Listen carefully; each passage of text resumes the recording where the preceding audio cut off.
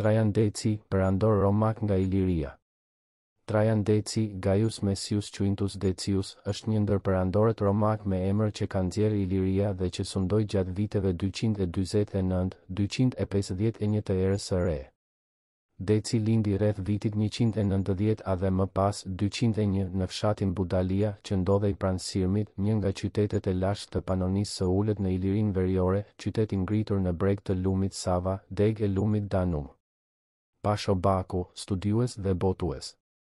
Sot, qyteti i lashtë përkon me qytetin Sremska Mitrovica e Sermit në Republikën e Kosovës. Vendlindja e tij përcaktohet sakt edhe nga historiani dhe shkrimtari anglez Michael Grant, i cili vdiq në 2004 në, autori rreth 50 veprave mbi lashtësinë greke dhe romake e në përgjithësi mbi historinë e Mesdheut antik. Deci ishte antar i një familjeje të shtresës së lartë, me origjinë vendase ilire, e cila zotëronte mjaft prona, të cilat mund t'i kishte përftuar edhe nga vendi që zinte ati i tij në rangjet e larta të ushtrisë perandorake. Gruaja e tij, Herenia Kupresenia Etruskila, vinte nga një familje fisnike me origjinë etruske dhe gëzonte emër si grua e zonja dhe e ditur. Deci ishte nga ato raste të rralla nga Iliria, pas Maksiminit i Daza, që pasi u bë senator dhe fitoi titullin e konsullit, arriti të bëhej perandor i perandorisë romake, hapësirat e së cilës që prej më se 3 shekujsh shtrieshin nga ishujt e Britanisë, pothuajse në të gjithë Europën, pjesa në Danubin, në gjithë detin Mesdhe, Afrikën Veriore, Azinë e vogël e deri në Mesopotaminë e largët. Në vitet dhe shekujt e mëpasshëm, e më saktë deri në mbarim të shekullit VI pas Krishtit, perandorët me origjinë ilire në perandorinë romake dhe më pas në atë bizantine, erdhën në front, thuajse her pas here, sa për meritat e tyre aq dhe nga mbështetja e ushtrive që ata komandonin, ku ilirët zinin një vend të rëndësishëm. Para se të bëhej perandor, Deci ishte guvernator i krahinës Nearer Spain, që i përkiste perandorisë romake dhe ku gëzonte titullin Quintus Decius Valerinus, por sundonte edhe muezinë e ulët në Ballkanin qendror, me titullin Gaius Messius Quintus Decius Valerianus. Kur në vitin 248 të erës së re, perandori romak Filipi pohoi se do të hiqte dorë nga froni për shkak të kërcënimeve që i vinin nga disa kryengritës, Deci, që gjatë asaj kohe ishte prefekt qyteti, e bindi atë se rebelët shumë shpejt do të ndëshkoheshin, parashikim i cili doli plotësisht i vërtetë.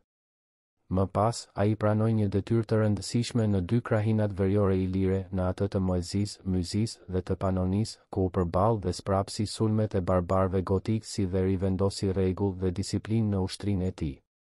Pas një betejë të zhvilluar në Verona, në Italinë Veriore, mes forcave të tij dhe perandorit të paaftë dhe apatik Filipi, ku ky i fundit u mund dhe gjeti vdekjen, shtator i vitit 249, ashtu si dhe i biri i tij, të cilin thuhet se e vran ushtarët e vet. Deci shkoi në Rom, ku u prit nga senati, i cili e shpalli atë publikisht perandor dhe e mbuloi me lëvdata për fitoret që kishte arritur. Me këtë rast, Decit ju dha titulli i lartë Trajan, që më pas u pasqyrua pothuajse në të gjitha monedat e shumta që ai preu gjatë sundimit të tij, ndonse ky sundim nuk zgjati shumë. Me këtë, senati i Romës shpresonte se perandori Decius do të frymëzohej nga shembulli i perandorit të famshëm romak Trajani, sundoi në vitet 98-117 pas Kr, dëshirë që e grishte dhe vetë perandorin e ri.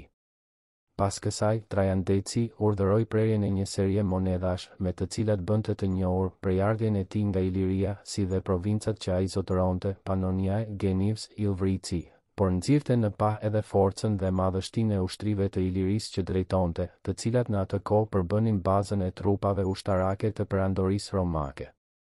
Në disa muze dhe arshiva prestigjioze të vendeve të Europës perëndimore ruhen, edhe në ditët e sotme, mjaft monedha, kryesisht prej ari, por edhe prej bronzi, të prera gjatë sundimit të perandorit Trajan Deci, ku në mbi 15 syresh dhe në variante të ndryshme, lexohet titulli i lartë që perandori Trajan Deci mbante, Genus Exercens Ilvriciani, gjeni i ushtrive të ilirëve.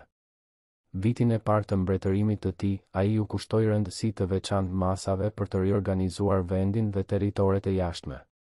Perandori, veç të tjerave, tregoi interes edhe për besimtarët pagan të cilëve ju dha liri adhurimi, duke i përjashtuar ata në disa raste dhe nga betejat, për të cilën senati i Romës i dha atij titullin e lartë restaurues i kulteve. Trajan Deci besonte në mbjetimin Roma Aeterna, që kishte qenë frymëzim edhe për perandorët e mëparshëm dhe që nënkuptonte idealin për një perandori të pathyeshme dhe të përjetshme. Nga ana tjetër, ai kundërshtoi politikën toleruese që kishte ndjekur Filipi dhe përndoqi disa drejtues të kishave për qëndrimet e tyre të ashpra që nuk përputheshin plotësisht me ecurinë dhe strategjinë e vetë perandorisë. Pas ekzekutimit të Papa Fabianit, thuhet se ai pati thënë, do ishte më mirë një armik në front sesa një prift në Rom. Por një numër i madh burrash e grash të krishterë refuzuan, me bindje të plotë, që të bënin kompromise me parimet e tyre fetare dhe për këtë arsye, disa syresh u ndëshkuan me dënime e deri me vdekje. Do të kalonte një periudhë kohe prej më se një gjysmë shekulli derisa një tjetër personalitet i famshëm nga Iliria, perandori Konstantini i Madh, do të bëhej jo vetëm përkrahas i fuqishëm i krishterimit, por do të pagëzohej dhe vetë si një i krishter i devotshëm. Ishte ky personalitet të Ipamës, i lindur në Naisus, nish të Dardanis, që për herë të parë në historinë botërore vendosi me ligj që dita e diel të bëhet ditë pushimi dhe të respektohej si një ditë ku njerëzit të gjenin preje dhe t'i luteshin Zotit. Ndërkaq, për perandorin Trajan Deci, gjendja u përkeqësua sërish, pasi gotët, në udhëheqjen e monarkut të tyre të guximshëm, Kniva, kishin kaluar Danubin, ndonse bënte shumë ftohtë dhe lumi që mbuluar me akull. Gotët mësyn në dy grupe të mëdha, njëri marshoi deri në Trak, ku rrethoi generalin Iul Prisku në Filipopolis dhe grupi tjetër, i kryesuar nga vetë Kniva, u drejtua për në perëndim kundër navëve. Pas disa luftimesh të ashpra, Trebonian Gali, prefekti i Moezisë së sipërme dhe të ulët, e detyroi atë të tërhiqej. Atëherë, Kniva u sul kundër territoreve të brendshme, rrethoi Nikopolosin dhe Istrumin në Ilirinë veriperëndimore, ku shumë njerëz kishin shkuar për t'u mbrojtur. Trajan Deci mendoi se tashmë kishte ardhur koha për një ekspeditë të madhe perandorake të drejtuar nga vetë ai, në mënyrë që pushtuesit barbar të largoheshin nga territoret romake. Së pari ai bëri disa organizime në Rom, ku një senatori i quajtur Publius Lusinius Valerianus, perandor i ardhshëm, iu dha një post i lartë për të kontrolluar administratën qendrore. Gjithashtu, Deci tregoi hapur shqetësimin e tij për dinastin perandorake dhe për ecurinë e saj. Ndaj, gruaja e tij, Herenia Etruskila u ngrit në rangun e lartë Augusta, ndërsa, në fillim të verës të vitit 250, djali i madh i tyre, Heren Etrusku, u shpall Cezar si ndihmës perandor dhe princ i të rinjve. Megjithse ende adoleshent, Hereni u dërgua me ushtri në Moezi dhe Dardani. Pak kohë më pas, vetë Deci u nis në të njëjtin drejtim dhe arriti të çlironte Istrumin dhe Nikopolin të pushtuar nga barbarët gotë, nga ku Kniva u tërhoq me turp pasi dështoi plotësisht në luftime me ushtrinë perandorake, e cila përbëhej kryesisht nga trupa të zgjedhura nga hapësirat e gjera të Ilirisë. Pas kësaj, perandori çliroi Dacin nga Karpët dhe për meritat e tij u nderua me titullin Dacis Maximus. Duke mos qenë në gjendje të prapësonte gotët nga Traka, Deci dhe ajo që i kishte mbetur nga ushtria e tij, u kthyen për në Oeskus, ku trupat e Trebonian Galit kishin vendosur pushtetin. Të dyja ushtrit, ndërsa po ktheheshin në vendin e tyre, zun pozicione pranë lumit Danub me synimin që të zinin në kurth pushtuesit barbar. Një vit më pas, Deci dhe i biri Hereni festuan fitoret e arritura mbi fiset gjermanike duke prerë monedha që hynizonin perandorin, ndërsa Hereni djaloshar, me këtë rast, iu dha titulli më i lartë August dhe u bë bashkësundimtar me të atin. Po kështu edhe djali më i vogël i perandorit, Hostiliani, mori një titull të lartë dhe u shpall Cezar. Por për perandorin Deci dhe në tërësi për vetë perandorin romake nuk kishte qetësi. Betejë fatale erdhi kur Kniva, gjatë udhëtimit të kthimit, arriti abritin në Skithinë e vogël.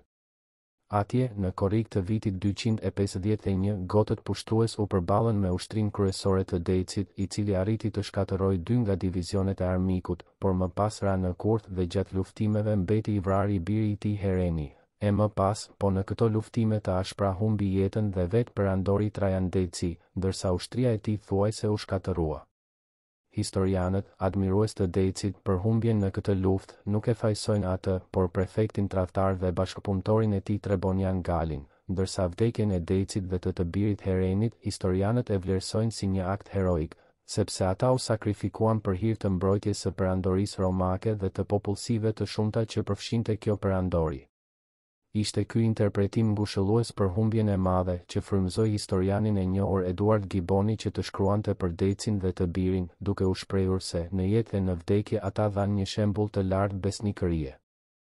Perandori Trajan Deci njihet nga historia jo vetëm si një drejtues ushtarak dhe shtetar i Zotit, por dhe si një organizator pasionant në punët ndërtimtare të perandorisë romake. Ndonse në krye të saj ai qëndroi vetëm 2 vite si perandor dhe disa vite si Cezar.